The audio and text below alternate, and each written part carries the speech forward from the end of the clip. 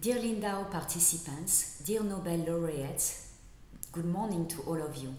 First of all, I would like to congratulate the young scientists from all over the world who have been selected to participate in this unique meeting at the beautiful Lake Constance.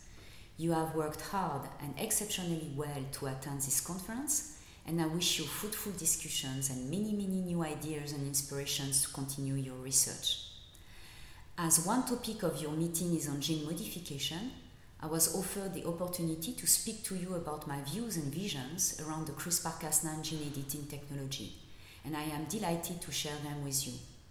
Originally deciphered by our laboratory, the defense mechanism CRISPR-Cas9 of the bacterium Streptococcus pyogenes has proven to be simple and yet sophisticated in a way such that we are able to harness it as a versatile technology you know today for the precise modification of any DNA sequence in living cells, plants, animals, or human cells. This refers to publications from my laboratory in the years 2011-2012. Since then, CRISPR-Cas9 has transformed the field of life sciences. Research on the technology to develop innovative applications has been followed all over the world. CRISPR will most certainly have a deep effect in biotechnology, agriculture, and especially medicine. The technology has so far been perceived very positively by scientists and the public alike.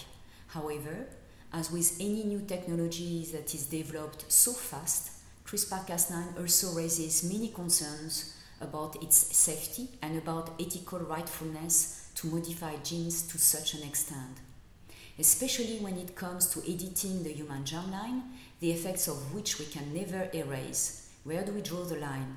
I would like to argue that we need to go forward with innovative research, especially in human medicine, not for the enhancement of humankind, but to better understand the fundamental mechanisms of life. Nevertheless, it is our responsibility as scientists, and especially yours as the next generation of gifted and talented thinkers, to make sure that the technology is applied safely and in strongly regulated frameworks. Your ambitions will shape tomorrow's world. Be curious, be passionate, but also be wise. I am very curious about your views in this regard and hope to hear back from you one way or the other. Enjoy your meeting. Goodbye.